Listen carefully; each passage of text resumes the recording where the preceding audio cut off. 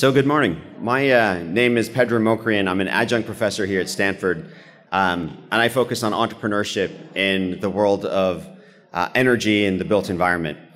And I'm so delighted to be the moderator for this discussion this morning because we're going to try to do something slightly different. Traditionally, we've done a lot of panels in this conference, and what we're trying to do this time is actually do TED-style talks. By having some of the leading minds when it comes to understanding what the future of energy looks like, present to you their vision and their world as they see it on a daily basis. But before we do that, I'm just going to take you through just a couple of slides to kind of anchor this. And one of the things that I've always found interesting is the interlinkage between the built environment and economic efficiency. So here we are looking at the world in 1980. And on the corner down there, you can see China and India in terms of the overall economic output that those countries have. And in a few short years, you can sort of see how the GDP growth is going for those ecosystems and those economies. And it really has to do with the linkage between the percentage of the population that is living in dense urban environments, the drive of technology to connect us all, and economic efficiency. So the built environment and economic output are tightly interlinked. But what does that mean over the next few years? So according to the International Energy Association, we're going to have a vastly different world over the next 2 decades. In fact, despite the fact that they're projecting the United States and Europe to actually have far less energy intensity, we're seeing a lot of growth in other parts of the world. And to put that into perspective, we're looking at just electricity demand in these different regions. And we're seeing China over the next couple of years, couple of decades, I should say, effectively add the same amount of capacity as we have in the United States. That's a lot of infrastructure. That's a lot of demand for new types of technologies and new types of thinking. And so what we want to do is we want to think about this in terms of the context of technology. Technology is going to be the driving force for not only allowing us to reduce our intensity to continue to grow, but also to provide the next generation of infrastructure required in these emerging markets. So I have 2 examples here in terms of solar and batteries, and obviously all of these are driven down by technological advancements to reduce costs. However, that's not the only thing. The future is a lot of different technologies in terms of a portfolio, both on the generation side, on the management side, and the supply side, the demand side. And so we're so excited today to have 6 young entrepreneurs from Cyclotron Road at Berkeley come to us today to actually present what they view to be the future. So we have the future of solar, batteries, lighting, HVAC, generation, and synthetic biology.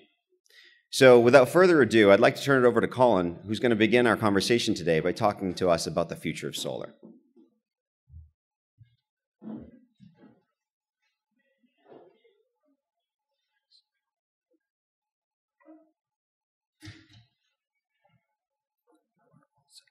All right. Thanks, Pedram, for the nice introduction. I'm Colin Bailie, Stanford PhD and founder of TandemPV. And usually in front of an audience like this, I'd be asking, what can you do for solar? And ideally, what can you do for TandemPV? But today I want to ask the question from a completely different lens and ask, what can solar do for you that it's not already doing? Solar panels don't look much different today than they did 70 years ago, but they're far more powerful now, and they're incredibly less expensive. And that's allowed them to fill applications in markets as they become economically viable to do so. In the beginning of solar's long and grand history, the only place where it was economically viable to put them was in outer space, where cost was no object. But sort of as solar became cheaper, then they came down to Earth through government-sponsored pilot projects and subsidies. And these really got solar's manufacturing legs underneath them, such that now, incredibly today, solar is cheap enough to start providing alternative solutions to thermal power plants. And for most of the world, solar can continue to provide solutions to thermal power plants for the next decade or two without too much of a problem. But then, of course, the rest of the world is going to meet the problems that California is already facing today, because we're so forward-looking here. And they're going to need grid-scale energy storage in order to really enable higher penetrations of solar on the grid. And for grid-scale energy storage, I'm going to assume that my colleagues at Cyclotron Road are going to fix that problem.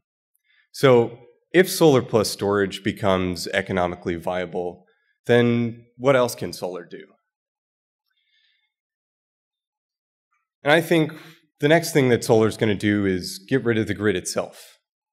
Two of the advantages of solar are its modularity and its distributed energy generation. So you can put as much solar as you need, where you need it, right where you're going to use the power. And it means that power plants like coal power plants are perhaps an antiquated idea of how we get our electricity around the world. And there's a couple reasons you might want to get rid of the electrical grid as we know it. And for the sake of brevity, I'll just mention two. In order to keep the electrical grid functioning sort of as the status quo over the next couple decades carries a price tag of a couple of $1 trillion. And that doesn't include any modernization or upgrades in order to advance the grid to be able to handle large amounts of renewable electricity on the grid. And the other cost, perhaps another cost perhaps keenly felt by Californians, is externalities. And the externality here in California is wildfires. And over the last few years, many wildfires have been caused by the grid. And not to say that getting rid of the grid will get rid of the wildfires, but just as a point of contention, the total price tag for the 2017 wildfires is approaching $180 billion. And if you took today's market prices for solar and today's market prices for battery storage, and you completely supplied 100% of California's electricity needs by those two methods, then that's equivalent to the cost of 3 seasons or so of fire. And so solar plus storage is already becoming a viable economic option. And so those may not be convincing arguments for you to get rid of the electrical grid, but let's just pretend for the rest of this that I was a convincing guy and you believe that the electrical grid should find an alternative solution.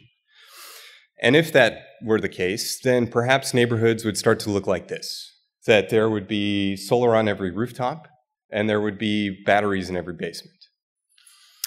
And for neighborhoods to look like this, you may want the individual houses to be self-sufficient, to create as much electricity as they use. And the question, therefore, is, can solar do that today?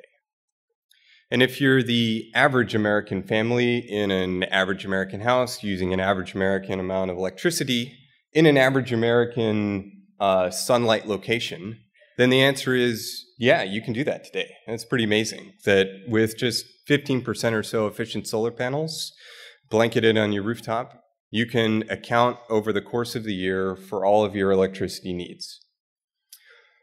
But if you take the long view, then perhaps there's a future where we electrify everything. And if we electrify everything, then there's other grids besides the electrical grid. There's the natural gas grid that's used for space heating and water heating in your home. And there's the transportation grid, the gasoline grid. And so if you additionally want to account for electrical heating on your home, then you need 25% efficient solar panels. And that becomes a problem because you can't buy 25% efficient solar panels today. And it's unlikely you'll ever be able to buy 25% efficient solar panels using the line of sight of commodity technologies. But then if you want to have 2 electric vehicles that drive the average American's distance every year, then you need, on top of that, 35% efficient solar panels. And that becomes a real big problem because not only are you unlikely to get there, But with today's technology platforms, it's fundamentally impossible for you to achieve those performance thresholds. And the only way to get to 25 or 35% efficient solar panels is to bring another technology from space down to Earth. And those are tandem solar panels. And fundamentally, tandem solar panels simply combine two different solar materials which are designed to absorb separate parts of the sunlight, and in combining, provide more power than either of the two by themselves. And so this is a path by which you can see your way to a future with no electrical grid, no natural gas grid, and no gasoline grid. And this may not be the future that we're headed towards, but if we head towards this future, if this is a desirable future, then it will include tandem solar panels. Thanks.